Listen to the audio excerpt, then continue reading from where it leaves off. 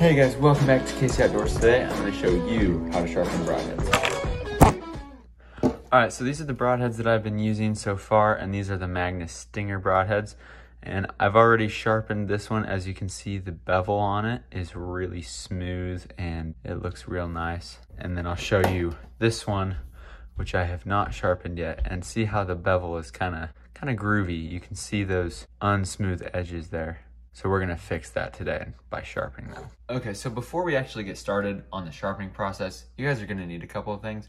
So I'm gonna tell you about that. First of all, this sharpening jig is very useful with sharpening these specific broadheads. There are different kinds of sharpening jigs for every different kind of broadhead, and this one is the most helpful for these. This was super cheap. It was like 20 bucks. I'll link the website where I got it in the description below if you want to check that out. Next, you're gonna need some Sharpies. I don't know, I hope one of these works. That's why there's two. Lastly, you guys are gonna need some sandpaper. I've got a lot here. I would just get some that are 320 ranging all the way up to 1500.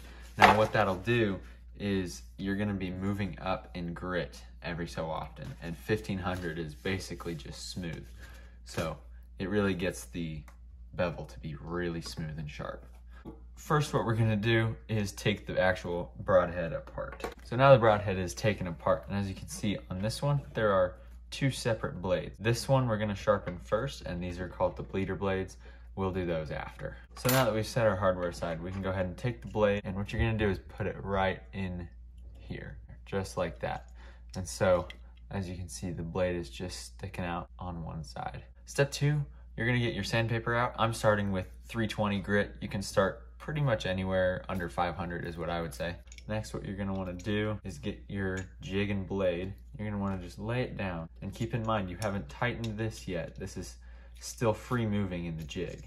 Make sure the blade is plumb with the sandpaper, and then just kind of put, not a bunch of force, but just get the blade square with the sandpaper. Once you got it in place, you're gonna wanna tighten up that screw nice and tight so it doesn't come undone. So now that you've got your blade plumb with the sandpaper, you're gonna wanna get your Sharpie and just mark all along the bevel. And what the Sharpie does is it allows you to know whether or not you're plumb with the sandpaper. If you get to a point where you look at the blade and there's still some Sharpie on there, you might not be plumb with sandpaper. You might be grinding on one edge too much and not enough on this edge. So it just helps you out a little bit. Next, you're just gonna wanna take it right here, just rest it on the sandpaper, and you're not gonna wanna push very hard at all. Just basically the weight of your hand should be plenty enough on the jig. And it's got these rollers here on both edges, so you can just roll it on the sandpaper. And you're gonna wanna keep count of how many times you go up and back to make sure the blade is even on both sides. So we're just gonna start.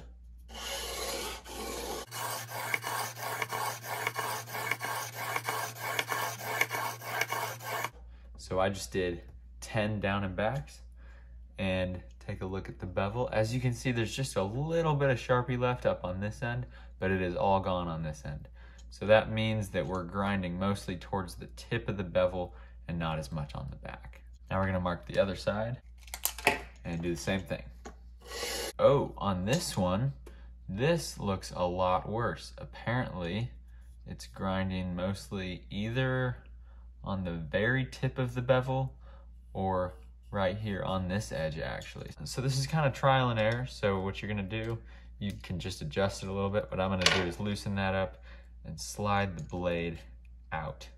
Now, I don't need to remark it, but I am gonna go back on the first side and do 10 more down and backs.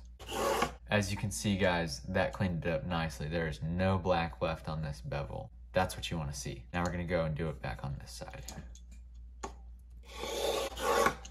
And there you can see it cleaned it up better. There's still a little bit of black up here. So I'm gonna go and do maybe 5 more on each side just to keep it even. So that looks nice. Both sides are looking good. There's no black left. Now we're gonna move up in grit. So now we've got a piece of 800 grit. Same type of deal. We're gonna mark on the bevel and then we'll slide it down the sandpaper.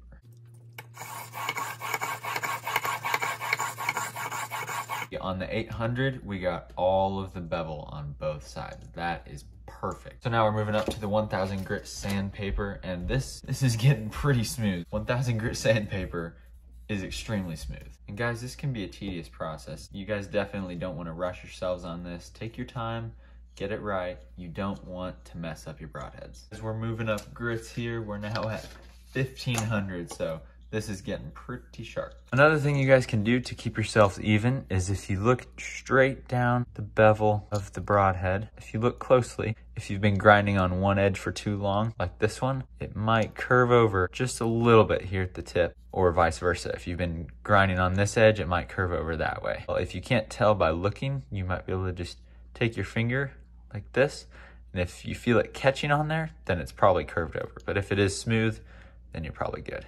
And guys, that is pretty much the whole process of sharpening your broadheads. Obviously, I've only sharpened just the one blade here. I'll have to go back and do the other side and the bleeder blades over here. But that's pretty much it. It's the same thing with the bleeder blades. You just put them in there, get them plumb, and sharpen away. Something that you guys can do to test the sharpness of your broadhead is just get a piece of paper and use a sticky note. What you're gonna do is just try slicing. And as you can see, that's a pretty clean slice. If it's sharp, it should just slice right through like that. If the blade isn't sharp, the paper will kind of buckle under itself.